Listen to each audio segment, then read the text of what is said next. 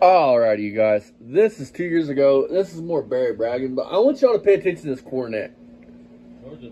This car is fucked. And no, nobody, and I repeat, nobody would put this car back on the road. They wouldn't do it. Not the way it's run. This car, if it could, would help a two-door live. Because if it's running like that there, and then underneath that, it's all fucking right. Guaranteed.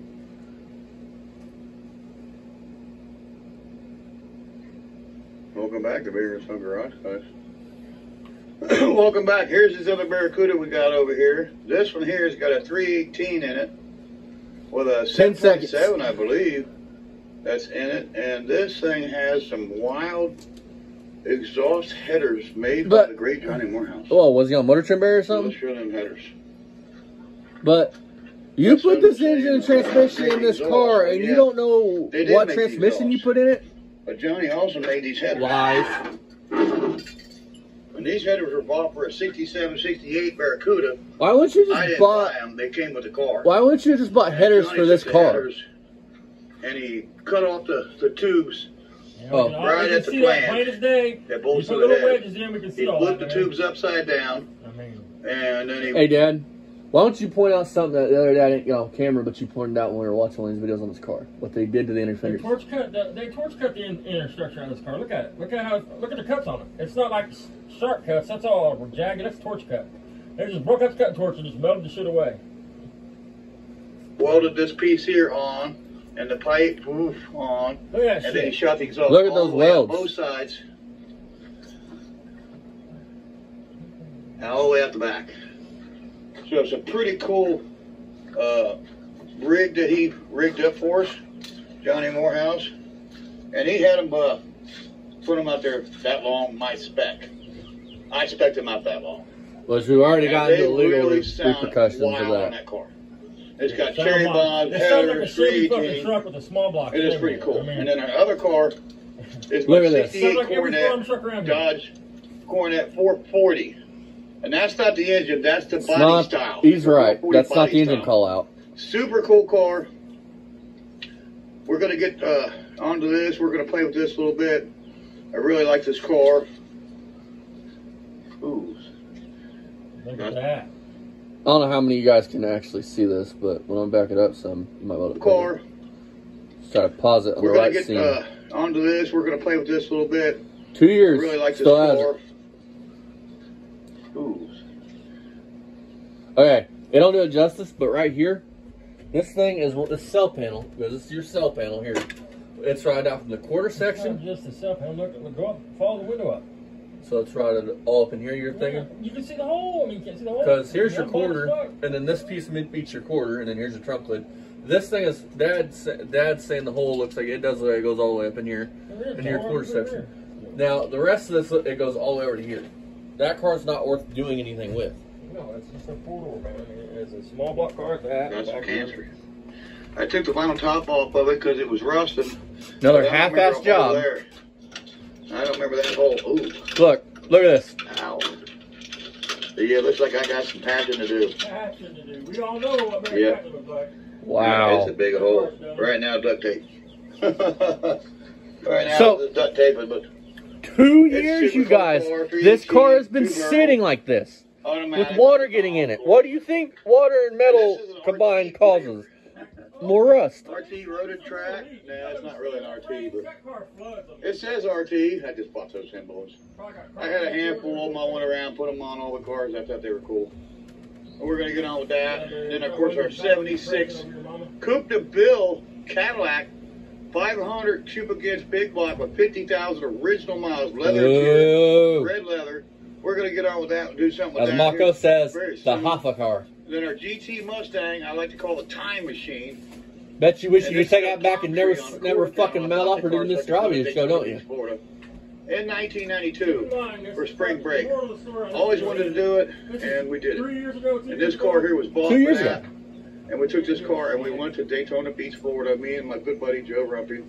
And we had a blast 10 days down there at Daytona. And we got there right after Bike Week was ended, and right before Daytona, the spring break started. And it was in 92. You fucking called it, Dad! What? They went down there for spring break to try to fuck teenage girls. I don't know the other dude, but I can guarantee very well. Spring break, y'all. He didn't know if during bike week to fuck with women. He waited in between, you know what I mean? Spring break, this fucking 40-year-old fucking man at the time was trying to fuck 18-year-old girls, 19-year-old girls. Probably trying to roofie them and shit. It goes back to, you know, Barry being a bitch in high school. Didn't have no friends or nothing, trying to relive his fucking... And my son's 880 here. We got some stuff planned. You called that shit 2 months ago. Well, I thought I missed it. The 2-door, big block car. I guarantee what for And of course, all the other cars he couldn't pay him with no that we'll be working on. And I'm telling you, Stay tuned. We'll see you in the next one. Beaver Sucker. Check out my friends, Jamie Pills. They fucking beat him to death, dude. Oh, yeah, dude. You wouldn't last about 30 seconds. Not with no real bikers anyway.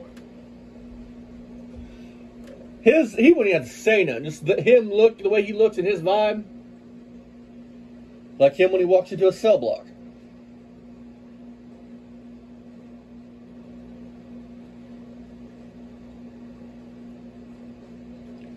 See, guys, the next one is straight fucking comedy gold.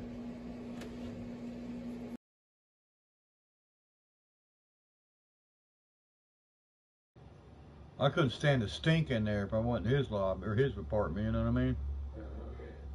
Them guys are nasty, you know that, right? And black people don't take a bath. Oh my God.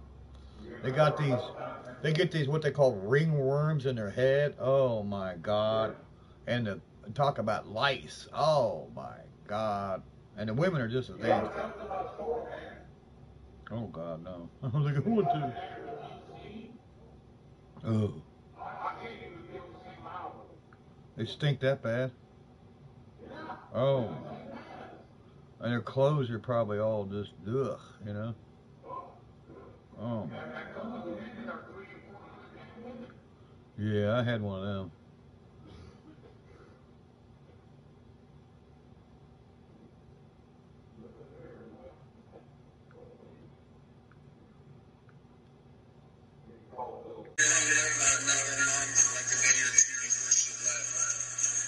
Is that why Ryan don't have a mom around?